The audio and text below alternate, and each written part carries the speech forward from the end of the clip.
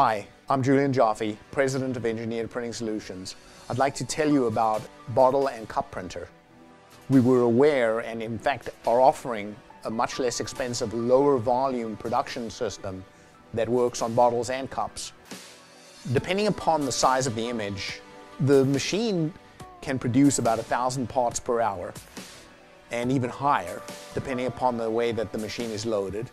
It has a simple number of fixtures, numbering 8 as a standard setup, which allows you to build a fairly decent production rate and still have a relatively low number of fixtures. It can also operate with a single fixture for doing sampling and very small runs where, for example, you're going to run a product that would never be repeated.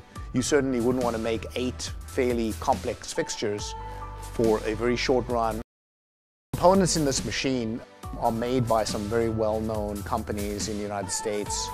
Most of the machine components, of course, are made by us, but the conveyor, for example, is made by a well-known company under the name Rockwell. We also are using the ZAR 1003 print heads, which have an incredible reputation. We've been using them for many, many years ourselves. We have a lot of customers using them, and they are incredibly reliable. They have the through-flow technology, which has proven itself to be very, very reliable, and in general these heads can last for many, many years. So we feel that we're delivering a piece of equipment here that has what it takes to survive in an industrial environment.